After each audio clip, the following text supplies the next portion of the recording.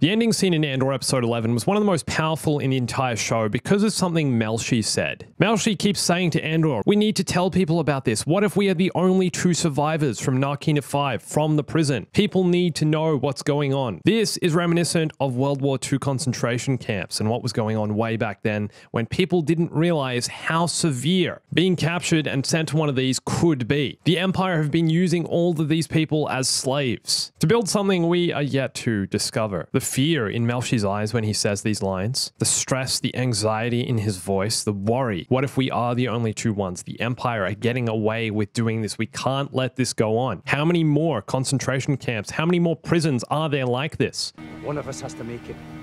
People have to know about this.